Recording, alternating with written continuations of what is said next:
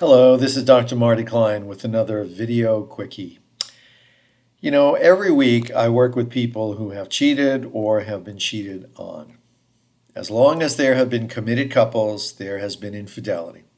Broken vows of sexual exclusivity is a recurring theme in Greek tragedy, the Bible, medieval literature, Shakespeare, Victorian potboilers, and the modern tales of Alfred Hitchcock, Frank Sinatra, and Taylor Swift.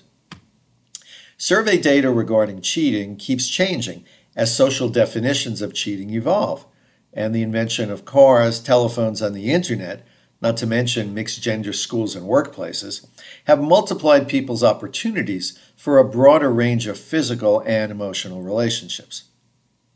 Infidelity is one of the top reasons people see a therapist, either alone or with a partner. I do believe that I've heard every possible reason for it, every possible excuse for it, and every possible reaction to it. Most people think they know something about infidelity as a general subject, but when it actually occurs in someone's life, they need to shed their common myths very quickly. So let's challenge some common myths about infidelity right now.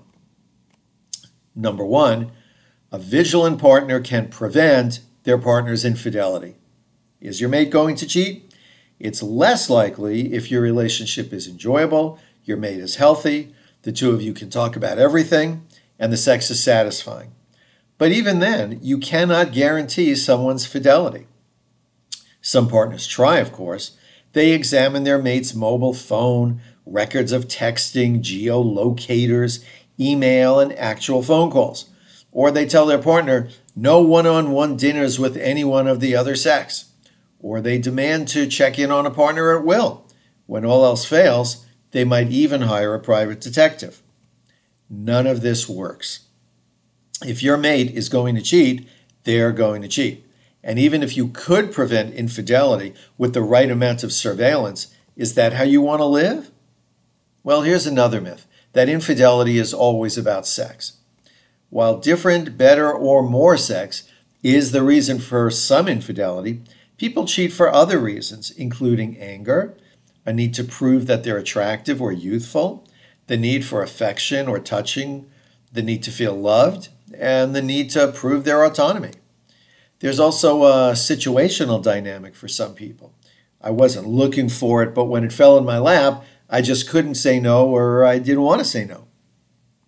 When a spouse discovers that they've been betrayed, they often imagine that it's been for someone who's younger, sexier, or more attractive in one way or another. Then they're surprised when the other woman or the other man isn't.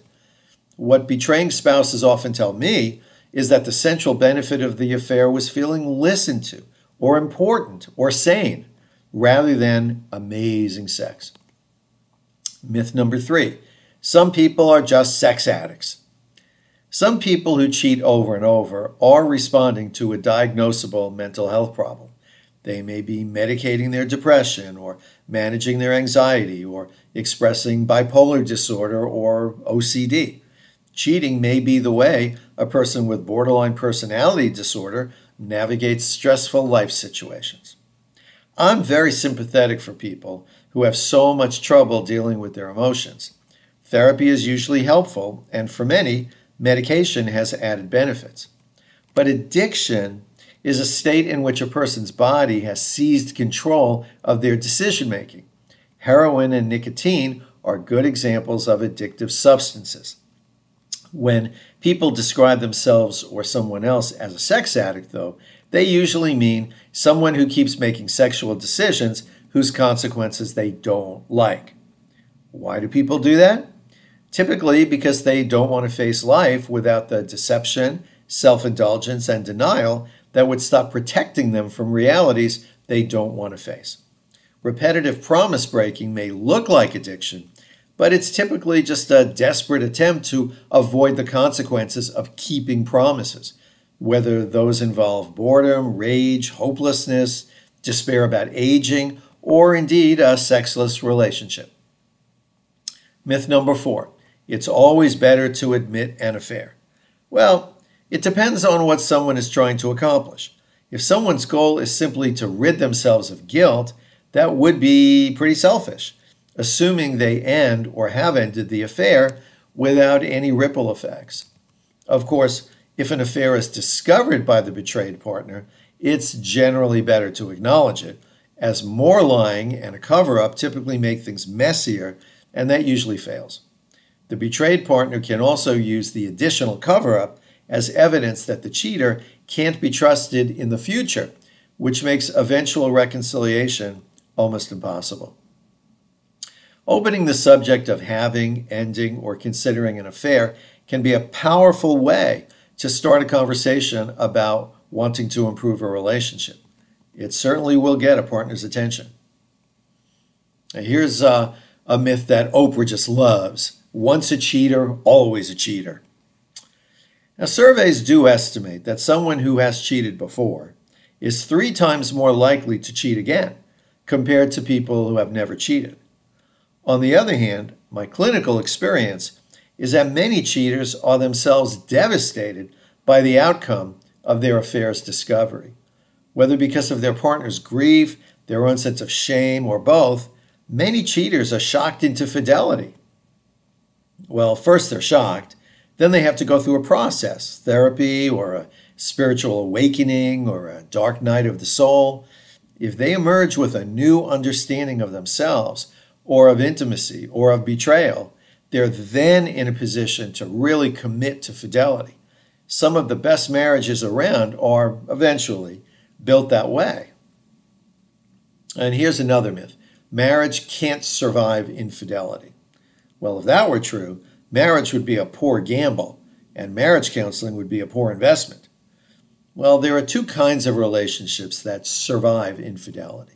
In the first, communication is poor, expectations are low, there's family or cultural pressure to stay together, there may be financial or other kinds of dependence. This is a relationship that wasn't very good to begin with. People in these relationships, they just keep limping along feeling trapped. If one of these couples comes to therapy, they usually drop out after 2 or 3 sessions.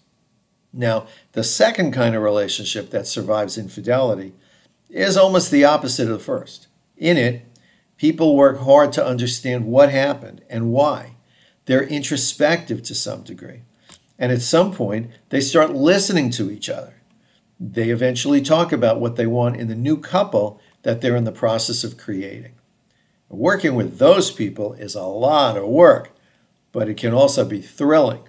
When they succeed, it affirms my belief in the power and the value of relationships. Well, thanks for joining me. I'm Dr. Marty Klein. By the way, I publish one of these video quickies every few weeks, so if you want to get notified when I do, just click the subscribe button down there and you'll get pinged whenever I drop a new one. Thanks.